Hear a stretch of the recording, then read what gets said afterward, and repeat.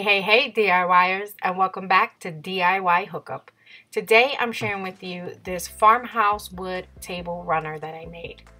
So first off, I just used this scrap piece of 2x6 board that I had in my scrap wood pile, and also this stick here that is 1.5 inch stick.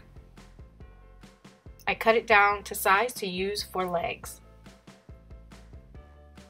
Then I just used some liquid nail to glue it down and a couple of nails to nail the legs down. After that, I just sand the board down really good to get it ready for stain. I used a dark chestnut stain.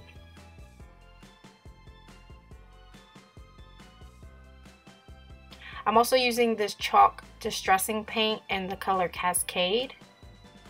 And this is the color after I stained it, and then with the Cascade I just took a brush and just placed a little bit of the paint throughout the board because I wanted to have that two-toned chippy look.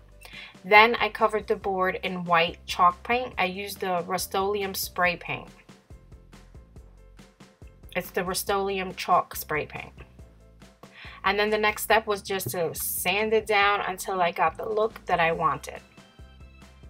And with the Cascade color that I used underneath the white, once we sand it down, it's going to come through with the white as well, so that gives it that two-tone chippy look.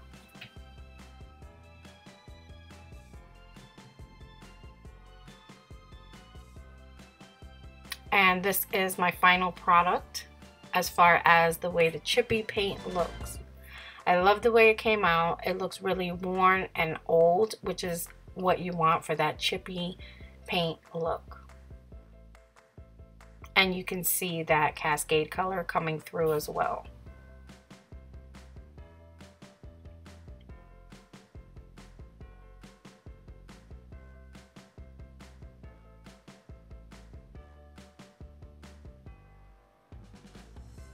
So for the final step, you just want to seal the paint. I'm using the Waverly clear wax, and you just want to put a light layer, a thin layer of wax, let it dry completely, and now you have your beautiful chippy paint wood table runner. I hope you guys enjoyed this easy do-it-yourself idea, and if you did, please give me that thumbs up, share the video, leave me a comment, and if you're new, please hit that subscribe button, and don't forget to hit the bell notification so you know whenever I upload a new video.